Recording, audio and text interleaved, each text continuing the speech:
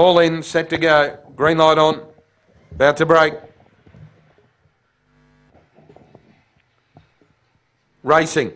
And wide out, Bring Sexy back, began well, but Call Me G hustled out to lead clearly. Over on the rail, Eaton Bale, Hercules Bale, the lead Enfield. Then Midnight Flynn wide out, followed by Bring Sexy back, and further off would have been Kirribilli Myrtle. Hush now, the tail ender. Down the back, Call Me G, the front runner. Hercules Bale and Elite Enfield going after it. 5 to Midnight Flynn, Eaton Bale, Bring Sexy back on the corner. Call Me G, the leader. Hercules Bale, the lead Enfield running on. Hercules Bale, the lead Enfield. Midnight Flynn, Call Me G.